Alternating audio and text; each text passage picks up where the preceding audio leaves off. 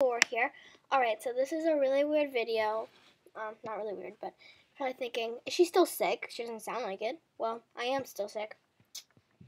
Yeah, so I'm gonna show you how to put mods into your Sims 3 game.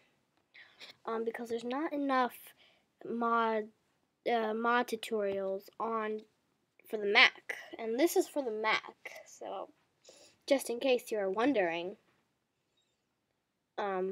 Yeah, so I'm going to show you how to do it. So first you double click on the desktop, click go, and then go to applications.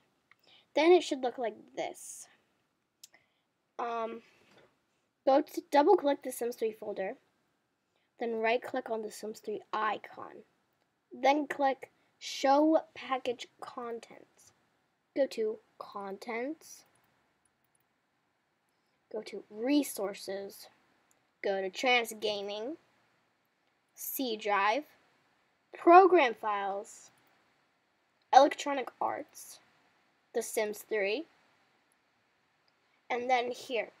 After The Sims 3, it should be catches, game, game data, and thumbnails.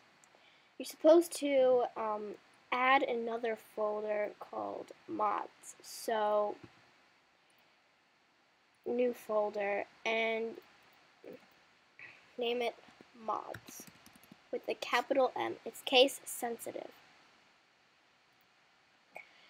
Yeah, so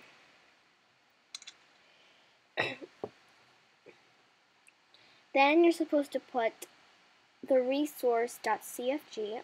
I'll put the link in the description below. It's Peggy Zone. It's a Peggy Zone download that you can, put.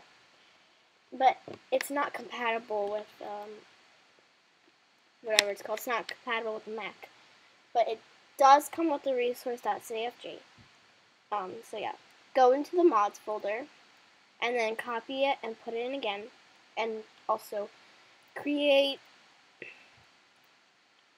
a new folder called packages.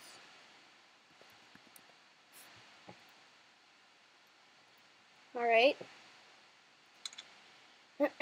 Inside packages will be all of your mods that you download. But they all have to be .packages. Otherwise, it will not work. It will not work. So yeah, that's the tutorial. It should work. If it doesn't, then ask me any questions and I'll let you guys know. Bye, guys.